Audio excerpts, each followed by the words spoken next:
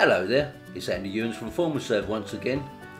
Welcome to this How To on IBM I video set, where we'll be exploring the process of running the open source package PM2. One common question we often receive from our customers regarding open source is how to automate the execution of their applications and projects.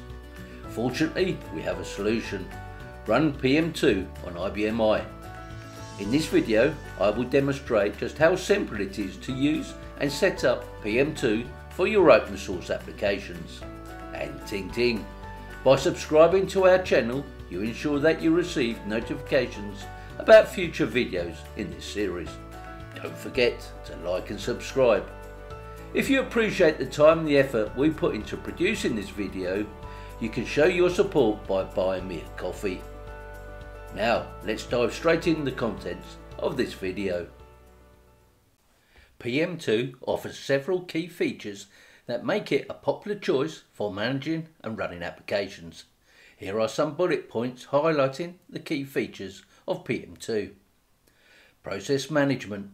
PM2 provides process management capabilities, allowing you to easily start, stop, restart and monitor your applications.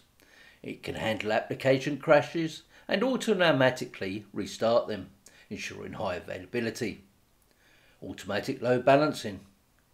PM2 supports automatic load balancing across multiple instances of your application. It can distribute the incoming traffic evenly amongst the running hardware instances, improving the performance and scalability of your application. Zero downtime deployment. With PM2, you can achieve zero downtime deployment.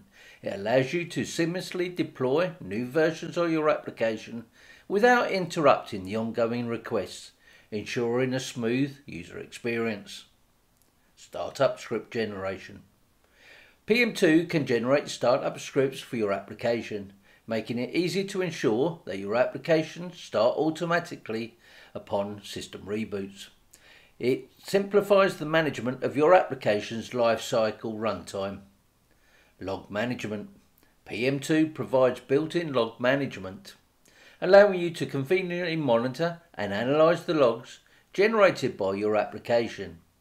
It helps in troubleshooting and debugging issues effectively. CPU and memory monitoring. PM2 offers CPU and memory monitoring, giving you the insights into the resource usage of your application. You can track the performance metrics and optimize resource allocation accordingly. These are some of the key features of PM2 that make it a powerful and convenient tool for managing and running applications in an efficient and reliable manner. Now we've got that out of the way, let me show you how to use it. Let me open the shell session on my Power box. Ain't that banner lovely? Check out my SSH banner video to see how it's done. On to the first demo. How do we install PM2 on our IBM I? It's not part of open source package management in ACS. We have to use NPM, Node Package Manager. See my video on NPM if you're not confident with this product. It is very easy to use. To install PM2, we run the command npm install -g PM2. We can just type the I instead of the install if you want, and the -g parameter is the global option. It will install PM2 for all users, just what we want. I already have PM2 installed on our box as we use it all the time here. My version shows 5.3.0.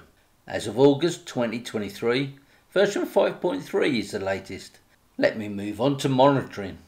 One of the most popular commands with PM2 is the list command. This will show the status of your PM2 applications.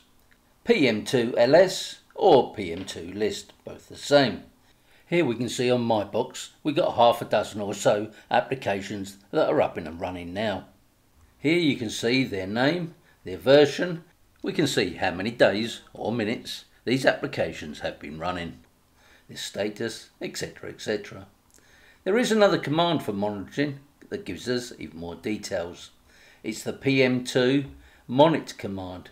This is very handy for looking at the logs. You select the application and the log details will appear in the right hand pane.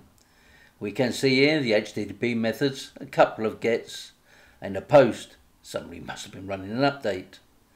A Control-C will exit the monitoring. Starting a new application is easy.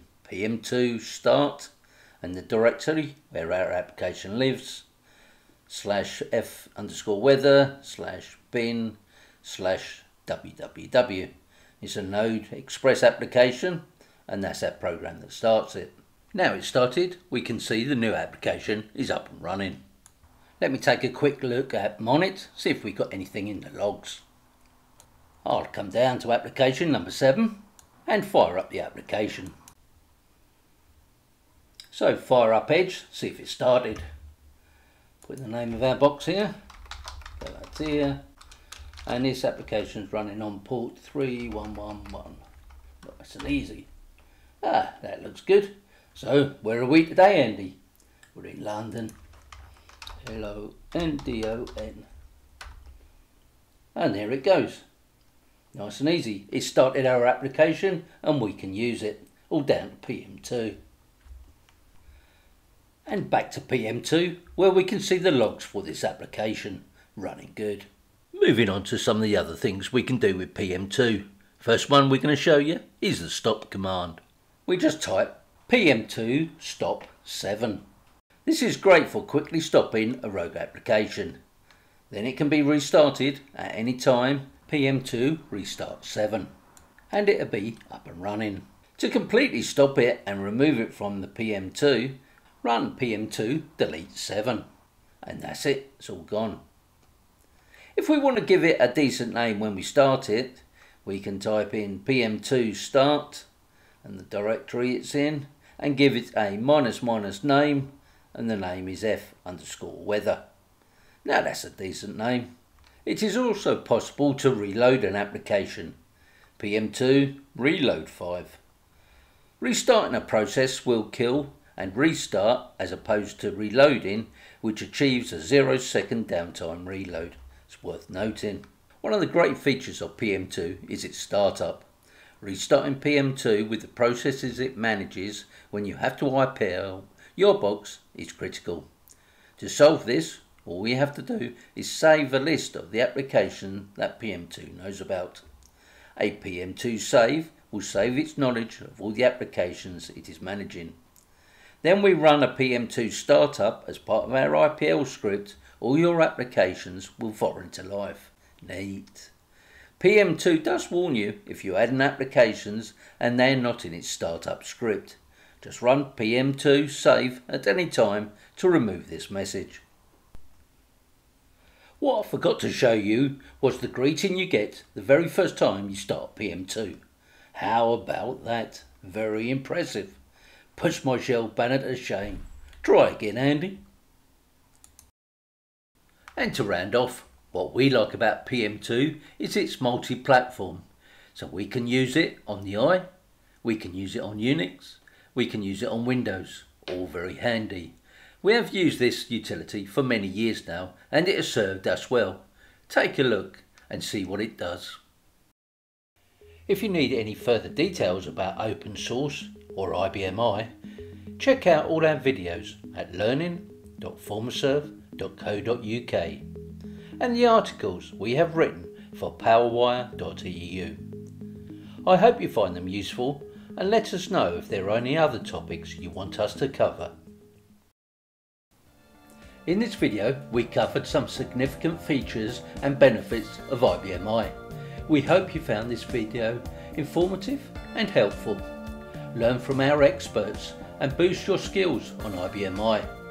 Visit our website today and sign up for our training courses or buy us a coffee to show your support for our creative work. Thank you for watching and we'll see you in the next video.